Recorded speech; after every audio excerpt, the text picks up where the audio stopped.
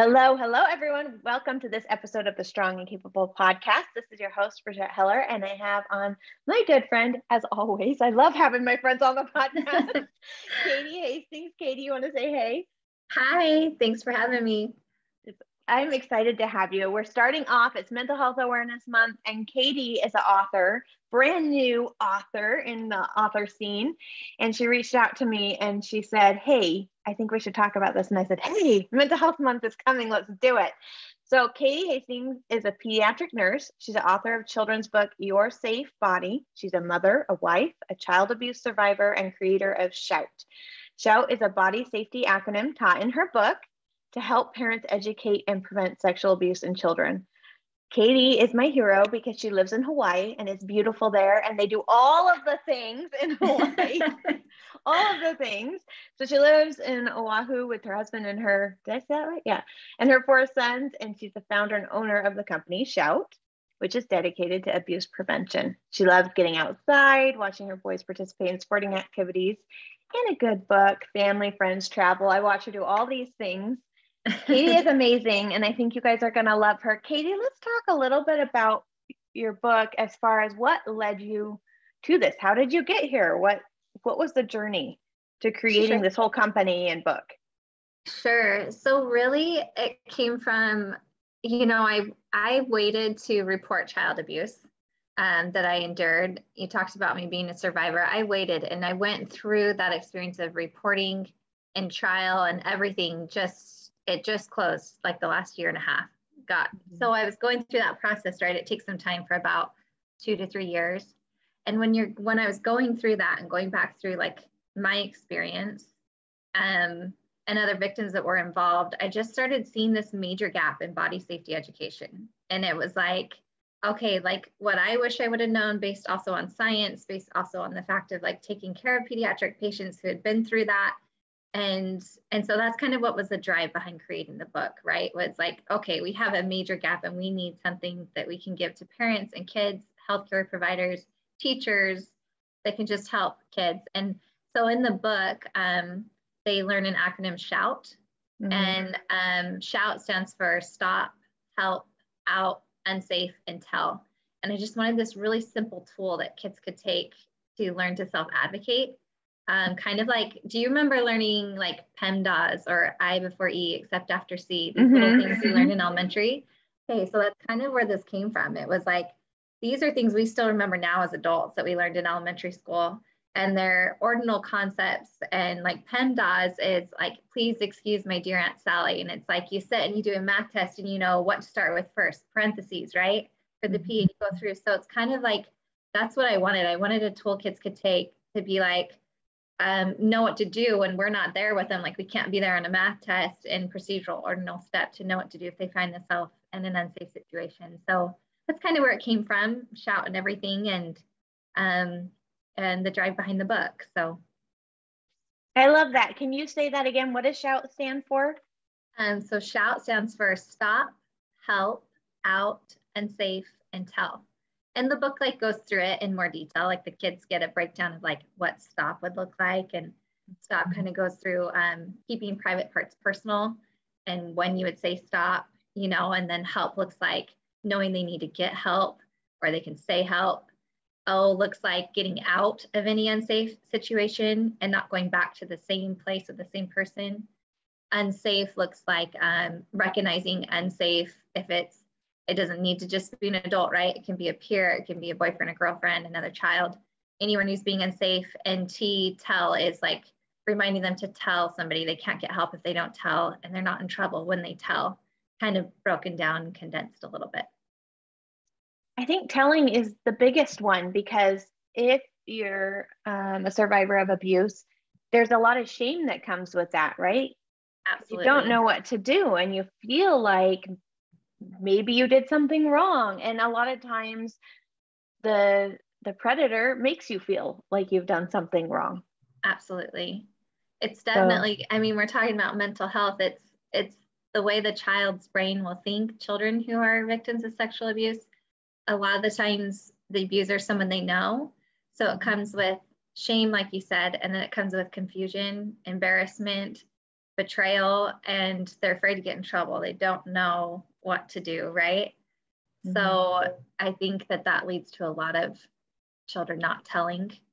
I know that played a big role for me, kind of like you said, for you. And so it just kind of helps them learn, like, hey, I got to tell. I can't get help if I don't tell. And then it keeps from repeating abuse, because usually it's repetitive. And so it'll stop that repetitive, recurring cyclic abuse from happening. And I think that's usually when a child does tell, is when they're finally to the point where they can't stand it anymore. That has to stop. And and I love the idea of your book, because we have to have tools to talk about hard things, right? And this doesn't, and I've also learned hard things are only hard when we make them hard. If we talk about them, then they're not so hard anymore, right? Just like, you know, I remember my poor daughter, but I remember when she started her period and all that on hormones, like, it's awkward and hard unless you make it not awkward and hard. So the more we talked about it, the more I could see this wasn't a big deal. But at first it was to her, right? And so I feel like these things, in so much in our culture, the things we don't talk about, having a miscarriage was another one. That's a taboo. You don't talk about it. And so then it's more hard to go through because nobody talks about it. That's, again, getting better. And I feel like this is another one of those. It's been taboo to talk about, but there are so many victims out there that it shouldn't be taboo. It needs to be, how can we help people? And like you said, talking about mental health, shame rewires our brain.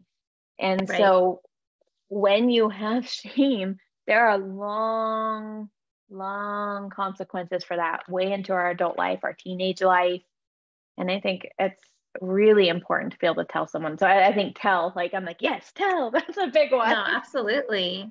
Yeah. And I just think, in my own personal experience, it was just kind of like a power through, right? And you can only like power through something, like you said, not telling, not addressing for so long.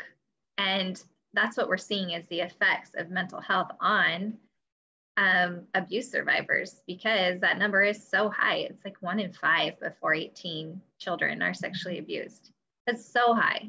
And so I think that children have an ability to power through and push through, but it's always going to catch up to you once you're able to actually address what's fueling that situation, that behavior. The healing can't take place until there's awareness and recognition of what's happened and taken place. So it really can't. So you wrote this book. You said you went on your own journey and you wrote this book. And what are your goals long-term with S.H.O.U.T? What does that look like? How is this gonna, I'm excited to hear. Sure. Oh, well, basically, in a nutshell, what I want S.H.O.U.T to become a household saying for body safety. I want people to see S.H.O.U.T and know that it's connected to body safety and that they've heard about it. Maybe they can't remember exactly what it stands for, but they'll see it like you could see something like DARE. And we all know it has something to do with drugs. Some of us know exactly what it stands for. But that's what really my goal is. I just want it to get into homes. I want it to get spread. I want people to be able to be like, oh, you know, I taught my kids S.H.O.U.T, like when they're having a little conversation with another parent about how to teach body safety. And that's my overall goal, is I just want that word out and where people know what it stands for, because it's really, it's a free personal tool we can give kids to self-advocate, you know? So that's my overall goal. So how do you talk about it in your own house? I know you have boys. So how do you guys talk about this? What does the conversation look like this? Yeah, I mean, and that's kind of, I wrote the book based on conversations I'd have with them, right? But no, I mean, they actually told their teacher at school yesterday about the book because they were like in a little news article. I didn't know. They come home and they're like, we told our teacher about S.H.O.U.T and, you know, that you got to say stop and shout out and help. And, you know, they were going through it all. And I was like, oh, you did? And they're like, yeah. And then we Googled it, we found it, and we talked about it in class. And so that like made me so happy, like that the kids were like spreading that.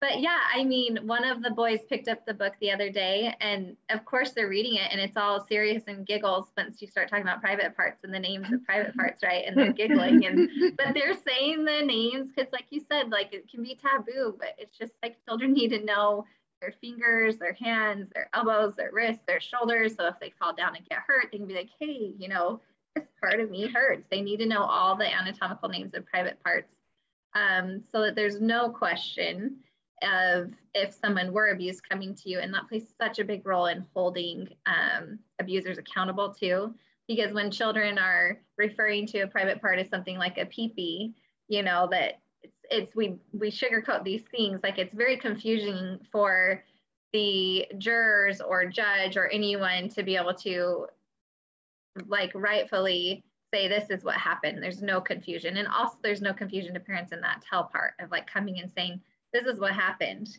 And so anyhow, but those body safety talks, definitely, I wrote the book based on reading it to my own children and seeing what worked and what didn't work. And it's 28 pages, but it's short, you know, it's a few sentences on each page, so it can hold the child's attention span. And anyway, so that's kind of what those talks look like, and that we have these frequent brushing up and asking them, what does S.H.O.U.T stand for again? It's reminding them when they go off somewhere, like on an overnight field trip or a summer camp or whatever that looks like. It's a really easy tool for me to go back. Like, we've already had this discussion and we've read the book, we've had body safety talks at home, and it's like, hey, remember S.H.O.U.T, right? And they'll just kind of, yeah, mom, and repeat it back to me. And that's kind of how we've done it in our home. And then just always reminding them too, like, to make sure they're being safe too. Like, we don't want to just joke around at all with private parts. If it has to do with, they also need to be responsible too for not doing anything unsafe to anybody else, because that's a big part of like peer-to-peer abuse that we're having these days. I think that comes from like desensitization and media and screens, and they're having cell phones a lot younger these age, but it is a big problem that's on a rise in our community too.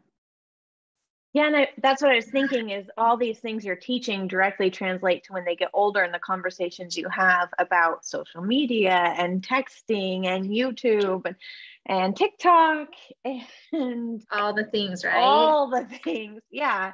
Because did you see that article the FBI came out with that said there's 500,000 active online pedophiles a day now, which is what you talked about online, like, because they'll pose like a child, right? And then they'll make this relationship with a child. And then that's where we have a lot more, that number's constantly changing from 80 to 93% of child abusers knowing their abuser. But even online now, they're showing that they know that abuser in some sense of form. They've maybe met them before. It can still be a stranger, but they have maybe met somebody through a friend, through a sports, through a teacher, whatever. And then they create this relationship online with them. And then that's where you lead to the child exploitation. It's usually asking for images of that child naked, which are sent and then redistributed, and then they kind of blackmail and this and that. But I mean, it's everywhere. So it's just having those discussions too with them. I'm always very clear, like, hey, if anyone ever wanted you to take a picture of their private parts or ask for a picture of your private parts, like, we just don't do that. And also teaching, like, you know, we can't ever get things back that we send out. They might think it's private. That's usually how it's usually, there hasn't been some sort of body safety discussion in the home. So the child thinks it's just between them and whoever, this friend that they now think that they trust online, whereas that image is distributed largely on the black web, you know? So anyway, and then too, like S.H.O.U.T, we've taught that it can be used with like you said, internet safety, pornography, whatever. It kind of works, right? So that's kind of my goal there. Yeah, the principles are the same. I mean, I think about my son has a Snapchat, right? And he has this streak with this girl. He's never met her. He's never met her. And it's the longest streak he has of any of them. And that's important to him. You know, how long is he? So his aunts and him Snapchat every day. And it's cute. I'll be with my sister and she'll be like, oh, I got a Snapchat, Jack. We have our streak going. You know, like, that's important to him. But this girl he's never met. And that really highlighted for me how scary. I mean, I already know how scary it is. I've taken a lot of classes and stuff. Like, I think all of us moms are somewhat aware, but it can happen at any time, at any moment, to any child. They can have a relationship, and then, like you said, it's exploited. And that is scary. And I know, as far as women, like, I wrote down the stat here somewhere. I'll pull it up. 30 to 60% of women with mental health issues have suffered from abuse. So they're still really learning the connection of abuse and mental health, because there's so much that goes into genetics, right? There's there are mental health, there's genetics, and there's trauma, and there's abuse, and all these things. So they're really, that was what's surprising to me when I started researching it before this call, was that there isn't really firm understanding of the relationship, only that it exists and it's very bad. Sure. As far as abuse and mental health. And I thought, wow, but I can tell you, working with the groups of women I do, when we get real in our groups, it's shocking that almost every person in the room, like you said, 1 in 5 children. So then you bring that to a 500 person class. 100 of those people, have been abused, and most of them are becoming open about it, because you can only go so long. Like you said at the beginning, you can only go so long, and our children don't need to suffer like that from now until their adult years. If they have the education when they're early in the conversations, they can avoid so much of it. So I really love what you're doing. I think it's good. Well, thank you. Well, and I love the point you brought up too, just about that shame and telling. Like, I think that's probably so largely correlated. If we were able to actually study that, I'd be interested to see if anybody has. I don't think I've seen any studies on that, but I bet if we did break that down and you put in the telling part correlated to mental health issues, I bet that correlation, I would guess, would be very strong. And the response to it, that's something, let me write your next book for you, Katie. The Parent's Guide to S.H.O.U.T. Oh, yes. Yes, what to do, right? Yes, as a parent, when your kid comes to you and says, this is what's happened, when they finally, it takes everything in them to come and tell, right? Absolutely. How do you respond? What does that look like? I just did, I'm working on a collaboration with a few other one's Jot Journal. She asked me to help with this, and I just recorded and put up like this little talk, because like you said, everybody's like, S.H.O.U.T's great, but Katie, what do we do if our child's been sexually abused? It's always the next question. So I just kind of went over that, but that also has to do with shame also, but in the role of parents and despair. Like when a child's coming to you, again, that statistic is 80 to 93%, whether it's online or in person, physical sexual abuse with the child, there's somebody that the child knows. And so it can be really hard. That also correlates then that it's somebody as a parent, okay? And so it can be really hard to want to believe that. And like you said, when a child's finally coming to you, it's just they're usually giving you the tip of the iceberg of what's taken place, and it's taken a ton of courage for them to come in the first place. And then when you've taught your child the proper anatomical terms, then there's no question in your mind of what took place, for whoever the abuser is in their anatomical terms, your child's anatomical terms, and what happened. And so then that confusion can be taken out. But the biggest thing is to not despair as a mom, like you as a father, as a parent, a caregiver, because you can either take that, and sometimes we are scared because we want to protect our kids, right?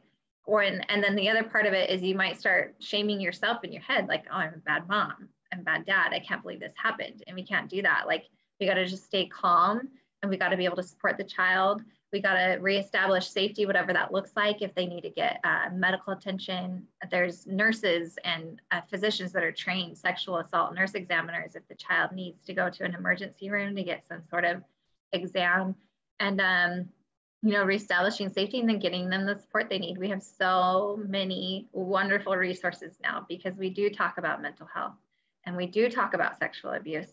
And since we do, there's so many more studies and therapies and treatments available to help whatever is beneficial for that child, So it's not to despair. Get them safety, get the support they need, trust the child, support them at all costs. And that's my best advice. I love that. And I love, especially, like you said, there's a whole ego, pride, weirdness, like thing that plays into your emotions of, where's my role in this as a parent? What's my fault? What's not? I think that's a whole journey to take, but I love mostly what you said about safety, reestablishing safety for the child. Because if you can, I think, especially the parent, if you can put aside yourself in the moment and focus on, okay, what do I have to do to create safety again within my home, for my child, whatever environment this happened in, what does safety look like? Let's work on that. And then we can come back to all the other things. Sure. and work through those. But I'm a huge fan, as a lot of my listeners know, of Maslow's hierarchy of needs. And that first one is safety, feeling safe. And if you don't feel safe, you can't thrive in any other way. So I really, really love that. That's cool. Absolutely. Well, I love what you said too, because if we don't feel safe, we're going to be anxious, and that's going to lead to mental health challenges. And yeah, it's everything. Yeah, it just snowballs. If you don't feel safe, everything snowballs, right? Like you said, if you don't feel safe, then you get anxious. Then you're anxious. Now you're looking over your shoulder all the time, whether it's at school or family parties or church events or whatever you're doing in your life, with the grocery store. Now everything's suffering. Maybe you didn't notice the things you should have noticed to continue to keep you safe. Maybe your grades start falling. Maybe you stop eating. Now everything else is suffering, right? Our social life starts suffering. And so it snowballs into a very unhealthy place. Whereas if you can just reestablish safety, you can keep going.